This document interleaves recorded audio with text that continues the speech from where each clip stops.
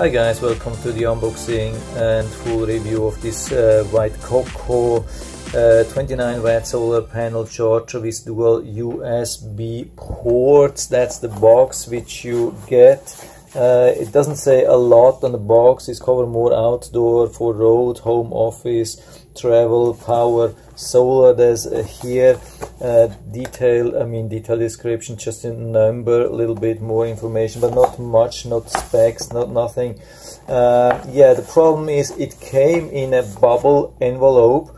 So yeah, it is a little bit prone to damage. Luckily there was not too much damage, but there's a little bit here, but it looks like it was not damaged inside. So but they have to work on the packaging. I mean, not the packaging from the manufacturer, but Amazon packaging. They cannot send something which is so expensive just with a bubble envelope, and it's heavy. I mean, yeah, it's a little bit of pain, but it's a different topic. So here is what you get inside. I mean, there's a little bit of description, not so much product specification. Hope you can read that if you're interested into that. What I've already found out that this is a little bit different to the listing and also different to what the panel actually says. So it's a little bit weird. But here also some information. There's not much, there's no real manual or something like that. It's just this card for $69. Yeah, you probably a little bit expect a little bit more. Here I don't know if they have their website, a little bit of support, warranty, 3 months or so. Yeah, so the Amazon listing, yeah, $69. It has pretty good reviews, so I thought I'd give it a try. Here is how it looks. I mean, yeah, make it a little bit bigger so you can see that. Hope it's focusing. So you can see that here. This is how it looks when it's folded. You can definitely put it like in your backpack, or I mean, of course it's intended to use outside to charge, but if you're not using that, you can put it somewhere. Just really nicely foldable, not just once, but you can always just put it back like this. Here we open that. Here we have these buttons here, so we open that. 4 panels you can see as the outside, and then we have these 4 panels here, and we have hooks here on this side. We also have some kind of hooks here, so you can put it so you can attach it from either side, no problem with that. On the other side, it's made with nice fabrics, like yeah, it's almost like jeans, or it's really some kind of stylish. On the right side we have these straps here where we can easily put a power bank and secure it. So even a larger one here, I have one, I think that's 13,000, yeah, 11,000 milliamps. You can see fits easily. You can even put in a larger one. Yeah, and that's the idea, to have it here and charge it from here, because here we have the central unit and we can even secure it. You can see that here. The only thing is you have to make sure that it fits, like the charging port is on the right location. So it's a little bit difficult when your charging port is here or here or here. The best is probably when your charging ports are on the top. Some of the power banks have it from the side. That could be a problem. So make sure when you buy a new power bank, same time, that they have the charging ports on the top, so you can easily access them. They are not blocked here. And let's go to the pocket where we have all this nice stuff here inside. Let's open that. Hope you can see that. It's a little bit dark. I mean, we cannot open it a lot. There's one cable only. It's a micro USB cable, so no USB-C. We have 2 carabiners which we can use, like here, and connect it with your backpack, for example. So this thing here, and then we get this 12-volt cable. So the thing is, there are no adapters. I have already checked here. I think there is nothing, just these drying pockets here, but there's nothing, like no adapters. And 12 volt, there are a lot of different 12 volt adapters. So if you are planning to charge like a power bank, 12 volt power bank, some of the power banks have 12 volts, especially these ones, which then provide 110 or 240 volts. So usually they have to be charged with 12 volts, and so this is actually good, but the size can be a problem. Just make sure that you have the right adapters before you leave, so you will be able to charge. So for me it didn't work, so I have to find first an adapter which fits for my 12 volt port for my power bank. So, but anyway, it's inside, has a separate opening here, so I'm not going to use that because I don't have an adapter.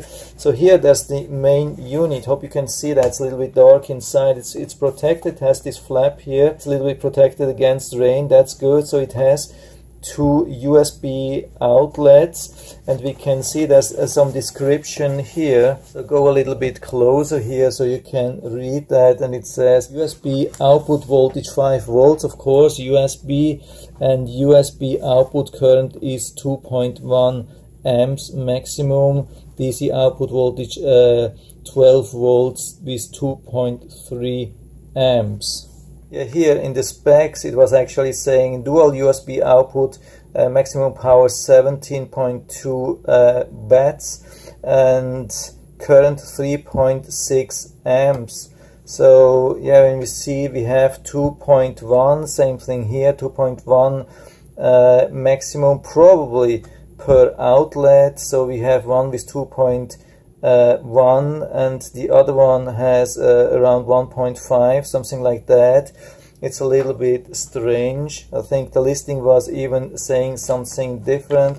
It's a little bit weird, but we are actually talking here about 29 watts solar panel, and with USB we obviously can only get 17 watts.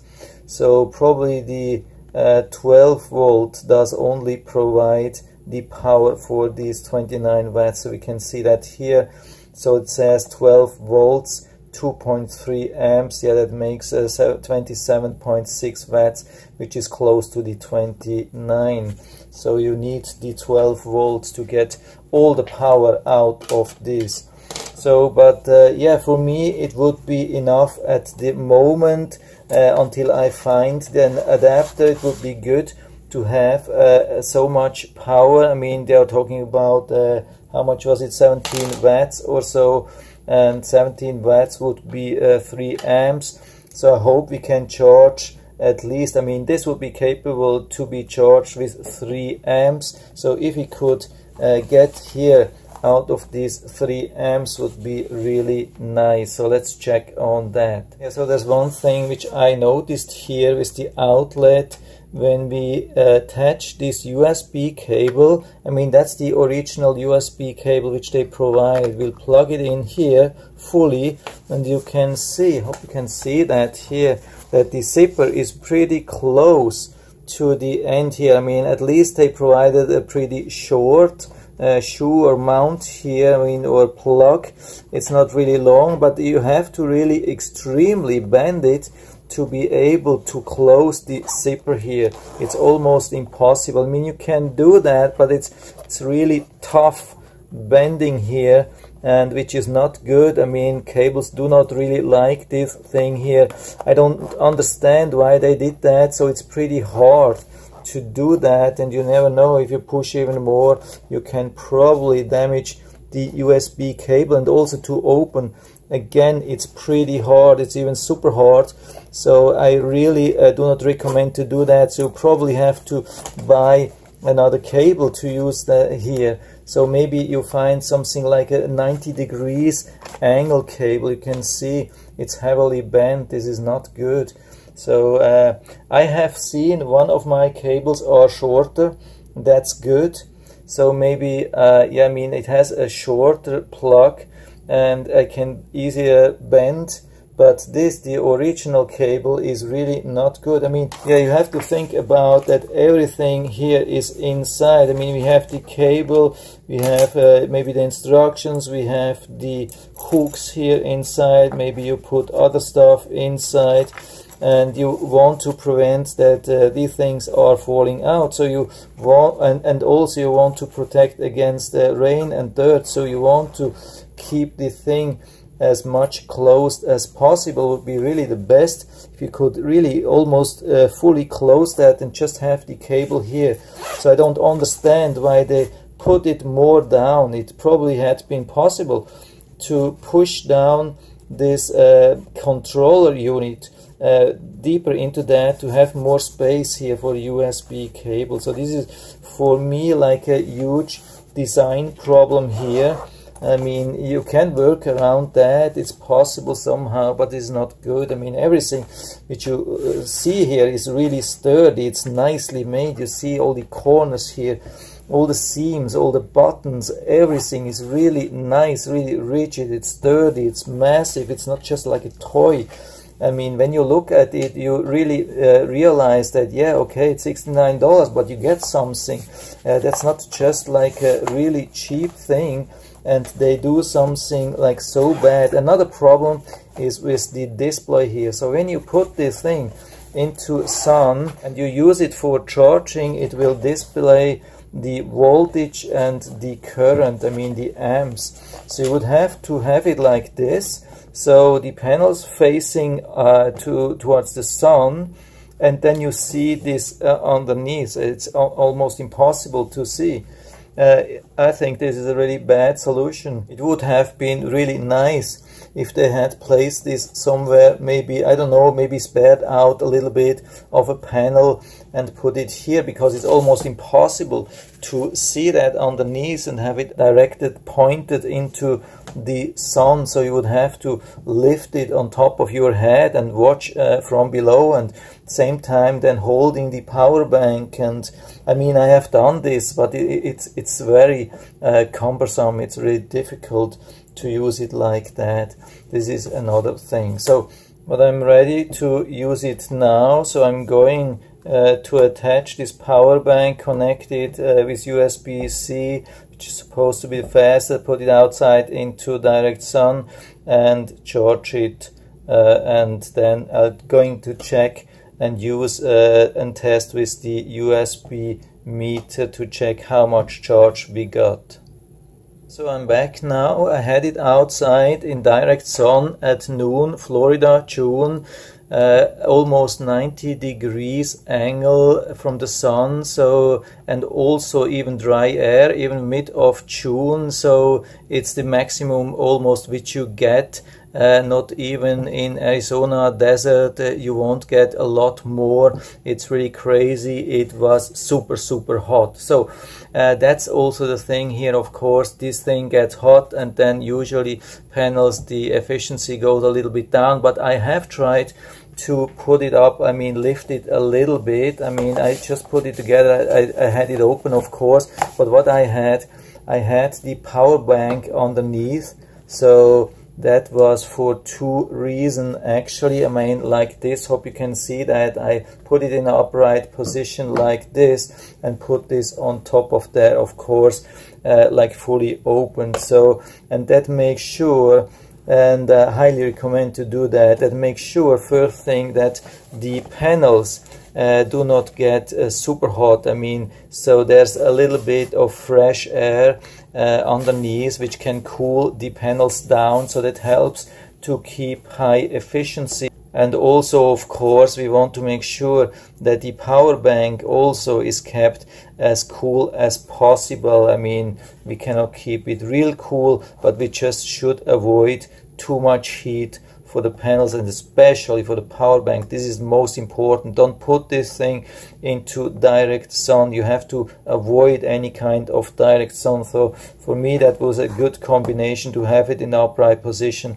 and then allow some air to flow underneath the panels. So let's see how much charge we got. Yeah, so here we have the result. I mean, I can put this away. You can see that, hopefully you can read that, 2500 something, makes a little bit more. I mean, that was 2 hours at noon in full direct sun, so per hour it makes a little bit more than 1200 milliamps. So that makes actually, I mean, I have the hourly thing, so that means actually it has been charging with only 1.25 amps, and definitely not with the 2.1 amps. I have really no idea how this should be possible to get up to 2.1 amps. For me, it looks like it's just not possible. I mean, that was like a perfect, absolutely perfect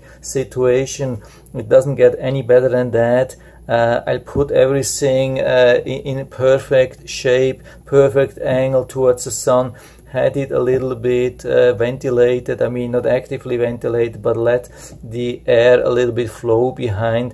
And I had the power bank really cool. I touched it and it was not hot, so it has been in a perfect temperature range and only charging with an average of 1.2 amps. That's too low. I have even let it run a couple of minutes longer, maybe it was 2 hours and 10 minutes or so, and yeah, this is super disappointing. So at the end net was 1.2 amps. That's definitely not enough. If we do the math with 5 volts, that makes around 6 watts. So here we are paying a lot for 29 watts panel, and we get only 6 watts instead of 29 watts. That's super disappointing for me. That's just not working.